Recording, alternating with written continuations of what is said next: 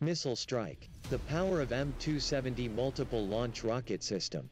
The Lockheed Martin M270 multiple launch rocket system, MLRS, is a highly mobile rocket artillery system that fires surface-to-surface rockets and missiles from the M270 family of launcher weapons platforms.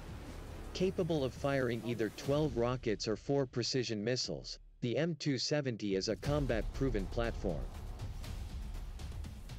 The MLRS's standard rocket warhead contains 644 M77 munitions, dispensed above targets in midair. These dual-purpose bomblets arm during freefall, employing a drag ribbon for impact.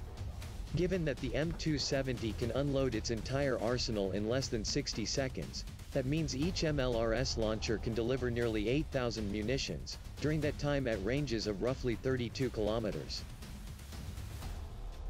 In addition to its standard tactical rocket, the M270 can also field different weapons. It is compatible with both an extended-range rocket and the AT-2. The former first entered service in 1998, and carries 518 munitions with a range of just over 45 kilometers.